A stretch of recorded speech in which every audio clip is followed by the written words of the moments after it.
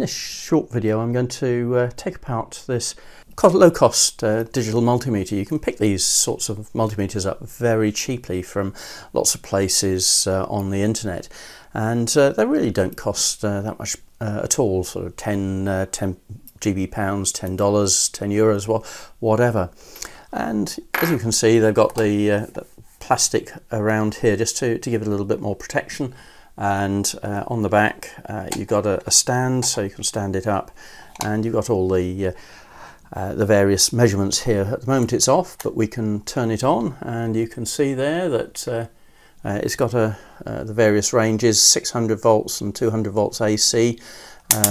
You've got 600, 200, 20 volts, 2 volts and 200 millivolts maximum ranges, and then the ohms ranges here. You can see if we switch that round, you've got 20 megs right round to 200 ohms maximum for the range, so a good number of ranges there, and a diode test, a transistor test there, and then the various current ranges there.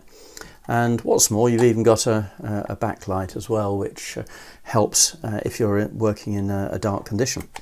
But so there's a lot going for it. And just to mention as well, you've got the two main connections there that you plug the test leads into there, common, and that one's for volts, ohms and milliamps and the various other tests, and that one's for the high current, the 10 amp range. So what I wanted to do was to have a look inside this, just to see what is inside one of these really low-end meters. Well, first of all, we need to take this off, and in fact when I was looking at it earlier, this plastic, rubber or rubberized plastic, had gone all rather sticky, and that's only after a couple of years, and you can see all the discoloration that's come through there. And we've got 3 screws to take apart here. We've got this one off the battery compartment, so we'll just take that out.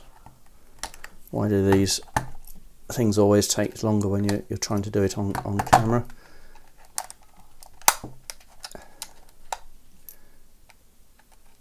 Take the screw right out. Yeah, we'll get that out later. And then these other screws here, we'll pull those out. So there's 3 screws really. One for the battery compartment, and then we can start, you can see we can start to pull that apart. So you've got the back here and the internal workings here. There's the battery, and you can see the contacts there. You've got a buzzer there, you've got the main processing element there, and the LCD display up there, and somebody's put a capacitor onto that one. So let's just take the printed circuit board out. 4 screws here. That one is a little bit masked by the battery leads, but they've looped them through there so that they don't pull off, which is always a good idea.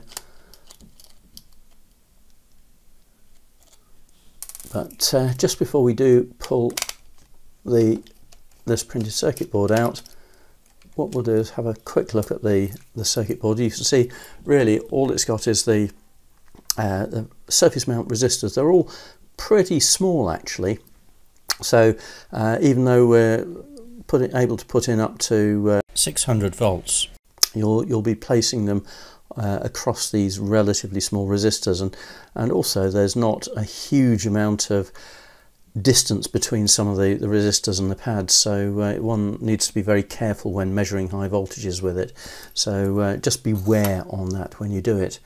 And if we pull this out, you can just see we can remove that. The battery comes out and the display comes off, and to be honest, all we've got are all the switch contacts on the printed circuit board there. The switch, actually, you can see all the switch contacts there, and they make with different points on the printed circuit board. So actually what is a very simple printed circuit board provides a lot of functionality, but I think one needs to be a little bit wary when using it on very high voltages.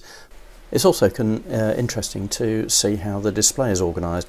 You can see all the connections along there, and they mate to this small unit here that then goes on to the actual liquid crystal display, which is the rather transparent glass unit there, and that carries all the display elements, and this acts as the backlight, so that you can get first of all the reflector and then also the backlight in there. So this is all really how the digital multimeter is made up. There's a lot in it, and it's all quite interesting to take it down and see how it works. So if you need any more information, head over to the description area for the video, and there's more links and general information there for you. And please don't forget to subscribe to our channel and like the video. Thank you.